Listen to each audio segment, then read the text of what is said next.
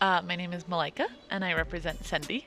Sendy is a technology platform that connects people who want to do deliveries with people who do deliveries.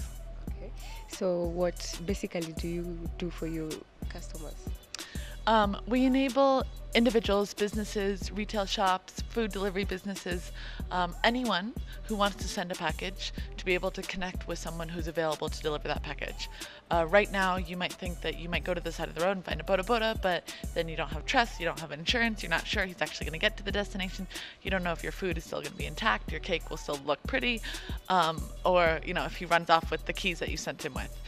So we're formalizing that the boda boda business and also connecting in other courier solutions that are available right now to be able to let you do door-to-door deliveries without trying to figure out who's the right person to go to. Do I go to RMX, Wells Fargo, G4S, the boda boda guy?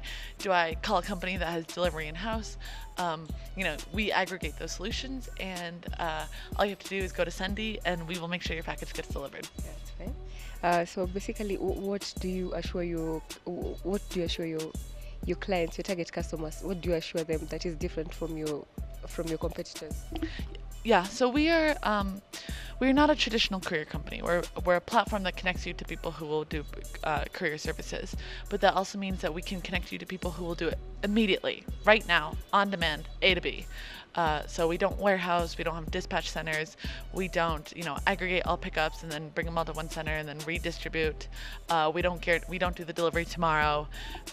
If we send a rider now, the rider's going to pick it up and go do the delivery. But we price the same way everyone else prices for, same day, next day, 2 days from now. We're giving you for that same price, you can get it done right now within the hour. Okay. So my last question: what do you think about the event? Disappointing turnout. Could have been more people. I think advertising is low. There's also another really big tech event right now called Sandcalp, which is going on. So I think that's a shame they're scheduled at the same time.